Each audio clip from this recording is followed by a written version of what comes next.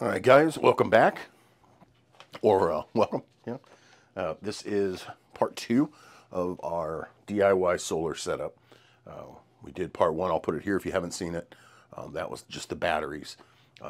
This part, we're going to do everything else that goes with it, and then we'll probably do a part three where we get it installed on its board and get it all wired up and do some, use case testing and test all the individual, items, make sure that they're working like they're supposed to, and that it's going to be a fail-safe system, if humanly possible. So let's get started with what we have on the table. We'll go through all of it a little bit and talk about some of the specs on it. What it's all based off of, I made this for what I plan to do. That's the plan. So the only thing that's different on here is that we went with one 200-watt panel to start instead of two 100s.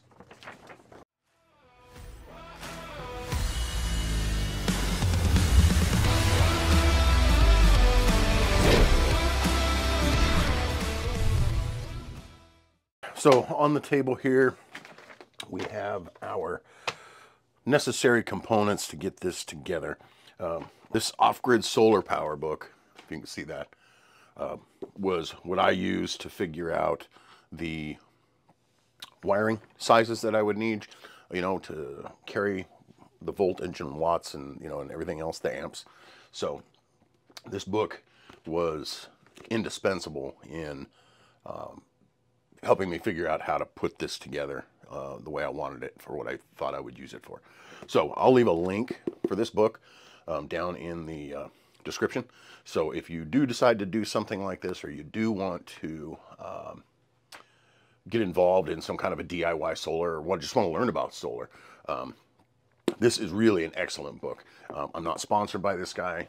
I just found the book. I thought the information was outstanding. And I'll put an Amazon link down below. If you do buy it through the Amazon link, I make a little something off it. But same's going to go with everything else that's on here. When you guys use those links down there, even if you don't buy the actual product that you linked in with, and you buy some groceries, I still get a little something for that. So that's the best way to help the channel, because you were going to go there anyway. So if you're going to go there and buy something, go through one of the links, and it just, it's like pennies from heaven. It adds up. So anyway, can't recommend it enough. So these are our large MIDI fuse, and these are going to be the fuses that are going to go inside of the Lynx distributor to connect the circuits. And so we have an assortment, because I wasn't sure what I really wanted to have. So we've got some 60s, some 40s, and then we have a 250 here somewhere, that one, that's for the main power. And then we also have this, it's kind of like a little capacitor. You can see that maybe. We're going to use this to discharge into the inverter when we first connect the positive power to it. So you'll take this and you'll connect the positive power to this, and then this to the positive power of the inverter, and just hold it there for 5 or 10 seconds. And that helps when you go to connect the positive, you don't get that spark like we're all used to seeing when you connect a positive connection on a battery. This is a 250 amp fuse block there. It's a bow jack. In conjunction with that, we will have our cutoff switch right there. Next thing that we have is we have our, we'll save the wiring stuff for last. We're using the Victron Energy, the MPPT 100 by 30. This is also one of the areas where we talked about that, because it's not a budget system, you can buy budget MPPT controllers for 30 and 40 bucks. I've seen them. So it's just not a place that I felt like I would want to cheap out. There's just certain areas in here that where I knew I could do some cost saving. So this is not one of them. So these are quite pricey, but in my opinion, worth every penny. Again, Bluetooth again on the app. So I'm trying to make sure that all this stuff was Bluetooth. So I could just, check it from my phone. I didn't have to come in and look at some of the other items that we're going to show you. Next up, speaking of power, this is Renogy. So Renogy is a very respected name in the solar industry. They do a vast majority that I've seen anyway is for RVs and alike. So they do a ton of stuff with them. This is actually a shunt, and then a shunt basically tells you the state of the battery. So you can see that. So this is the shunt. This goes in line off your negative post, and then this little screen connects to this, and it tells everything about what's happening with the batteries, how much they're getting into them, how much is coming out of them. So the Victron makes one, but theirs comes in two pieces, where it's the shunt is one piece, the gauge is another piece. Each one of those pieces in Victron are over $100, really close to $100 each. So you're talking about $200 and some dollars. This setup from Renogy, I think, is about $89 for both pieces. So this is one of the places where I thought, okay, I can save a few bucks and make it a little bit more affordable. We have our circuit breaker for the solar. So the solar panels will come right into here, and then there'll be a breaker for it, and then they'll come out of here and they'll go into the MPPT controller to generate power. So again, another thing you want to be able to cut the power off in case you're going to have to work on it or do anything really, any kind of maintenance, or you don't want to have that solar energy pumping straight in there. So another fail-safe. This is a great little part. It's not expensive. I recommend you use it. So next is this is our battery charger. This is how we are going to keep the batteries charged up when there's no solar, that we're using. So it's just a dual purpose setup. So I can have this as a wall charger. We'll have it attached. It can trickle charge the batteries, and so can the solar. They do have some other options online that are lithium battery friendly. You have to make sure they are if you're using lithiums. I think I had one actually at one point before I decided to go with this, just so I could again see it on the app. I think you can get it for $45 for I forgot who the brand was, but there's a few brands out there that are kind of solid in the overseas brands that you can get some stuff from. Okay, so next up is our Lynx distributor. This is also another Victron product. This is an absolute splurge. You do not need to have this, and you can go with just a standard bus bar, positive and negative. This I did just because I think I have some future plans for this system, and so I don't want to have open bus bars in that future plan. So I want to have something where they're covered, nice and neat. And so this is where the power comes in on your positive sides for everything. This is your negative sides, and then our fuses that we talked about go between the two posts, just like that. So again, splurge, you do not need this. I will link it, and if you want to buy it, great. But I'll also link down there for you just some regular bus bars, the ones that I had in my possession before I saw this thing, and I was like, oh, I think I want that. So that's that. Then we have the second heart of the system after the batteries is the Renogy 2000 watt inverter. So this one is a pure sine inverter. It's 12 volt DC or 110 volt AC, 60 hertz. I'll get the stats for some of this stuff when we hook everything up and start talking about what we're draining right now. But right now I'm just going through the parts. This is a good inverter. Like I said, Victron makes an inverter. The same Victron inverter is almost 3 times the cost of this. I think it is 3 times the cost of this, if not even more. But this was a place where I felt like if we chose a solid brand, which Renogy is, and there's some other solid brands out there that you could choose from would be even considered better than Renogy, but maybe not quite as good as Victron. It just depends on who you are and what you need. And like I said, I'm not an expert, so this was just a good, solid choice for me for the budget that I was working with to make this happen, and it'll do everything that I need it to do. And when you read the reviews and everything on it, it's a great unit. There hasn't been that much negativity. There's always negativity. There's always somebody whining about something. So, you know, it doesn't get a perfect 5-star rating. But anyway, that's that. Okay, so after that comes the wiring. So we have a few things that I picked up on through the book is that you want to have good copper wiring, not the tinned copper,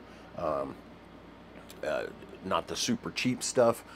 You know, you get on there and say, okay, show me. I think this is a 6 AWG here. Yeah. You know, show me the 6 stuff, and you get some really cheap stuff, and then you get the tin stuff, and then you have to keep looking, you know, and you have to find the right price point to, you know, so instead of this roll being, you know, the cheapest version is $10, you try to find the one. I know it's counterintuitive, but because wiring is so important, and it is,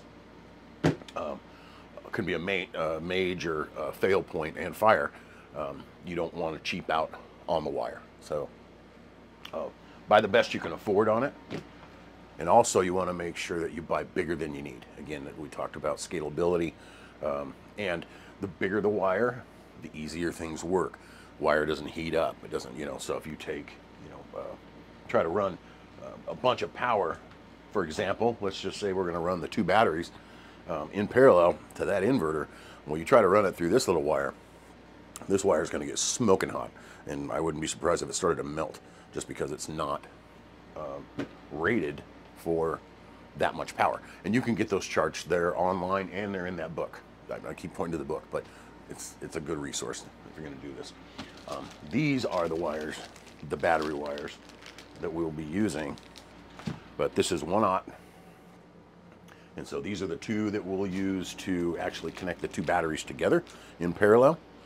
We use these 2 here, and then these 2 are also 1/0. And then this is what is going to go from the negative terminal to the negative side of the links distributor on the power coming inside, and then we'll do the same thing with the positive. We also have more 1/0 if we had to go a lot farther.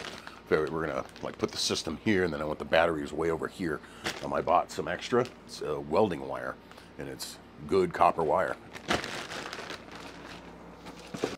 All right, so these are the actual wires for the solar panels. Ooh, in our pocket today for cutting is our Spyderco Para 3 in the full Spidey blade. So we'll cut this guy loose because it's driving me nuts.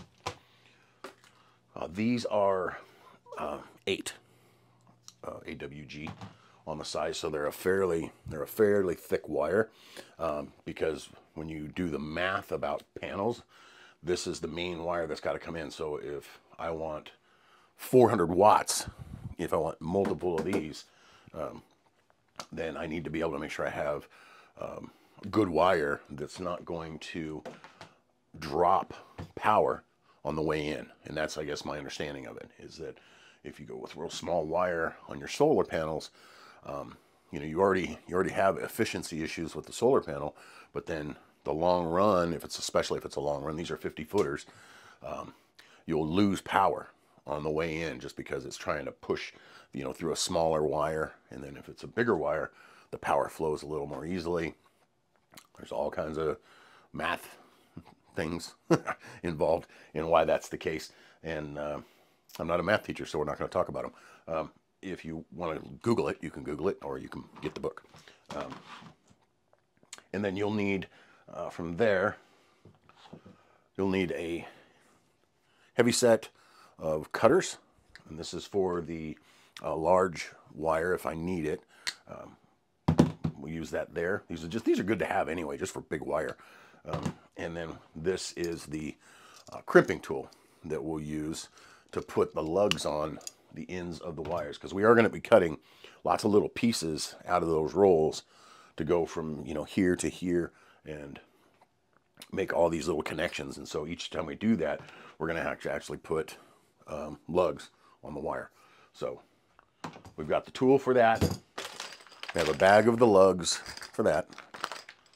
These are some other lugs for the 6 gauge. Basically the exact same thing. This tool will do all the sizes, so we're not too worried there. The one last thing that we really are missing here, and it's a last minute addition, I'll have it tomorrow, are what are called ferrules. And so they take, on the end of the wire, it's basically a little metal round ring that slides on it, and then the little tool, you squeeze it and it turns it square. And then that way when you are inserting it into the power ports on each of the individual items, you know, they're screwed down, you know, so you stick it in just like you would and then just screw it down. There's actually a nice, you know, metal housing in there for the screw to really tighten down on, and that is almost mandatory in my opinion if you're going to put this in a vehicle.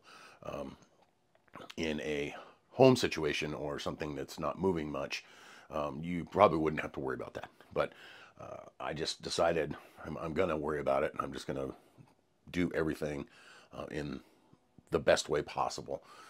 And it doesn't cost an extra $30 to get the ferrules and the tool to do it. So I think that's going to be it on going through these parts. Hopefully that was enough information. Like I said, we'll link everything in the bottom. And like I said, I've talked about that book 50 times already. Highly recommend you get that book. If you take anything from this video, in my opinion, if you don't know much, get the book. It was cheap too, so it was just a good read. But anyway, you know what? We never talked about the solar panel, which is here. I mean, we talked about it, but that's it right there. It's a big panel. I'm not going to get it out of the box because it's easy to carry. The box has handles. It's easy for me to move it around. So in our part 3, we will get everything on a 2-foot. It's going on a 2-foot by 4-foot piece of board, and we'll have it up here. I need to paint that and everything and get it kind of ready to go. And we will get everything wired up, and we will start putting the screws to the system and see what it can handle. So thanks for watching, and we will catch you guys on the next video.